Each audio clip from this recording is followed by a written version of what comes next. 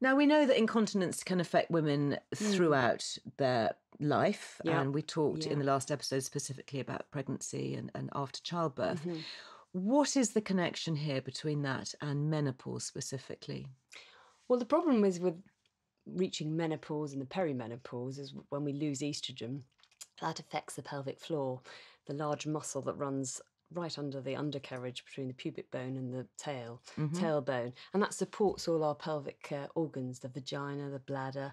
And when we lose estrogen, these organs have estrogen receptors all over. And it's incredibly important, estrogen, in that area because it helps the strength of the muscles, the collagen input, the lining of the vagina, the strength of the muscles, the tone of the muscles. So losing estrogen, which is what happens in the perimenopause and the menopause, causes a weakness in this area. Isn't that fascinating? So should women be seeing bladder weakness just as a normal sign of ageing? Or is it something No, I mean, it happens with age, but it's not normal.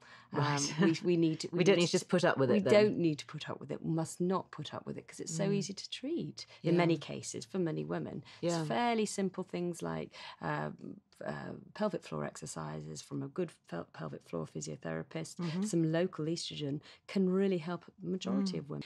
So if we start using vaginal estrogen and doing our pelvic floor exercises, how long roughly would you say we can expect to see a difference? Well, I think for a straightforward case, within 3 months, you should notice some difference and quite dramatic differences. It does depend on the individual and the underlying cause. For example, if they have a chronic cough or if someone's carrying a bit too much weight, that will fight against the pelvic floor rehabilitation and the estrogen. So it is about individual cases, but often within 3 months you can see really. So in terms of stress incontinence, within what we're saying 12 weeks, using the localized estrogen and doing your pelvic floor exercises together, you're going to get a dramatic difference, and you may not then be. I've seen within 3 months, and people have got much better from that. But the key is some people just do pelvic floor exercises, or some people just give estrogen on its own. It's the things together.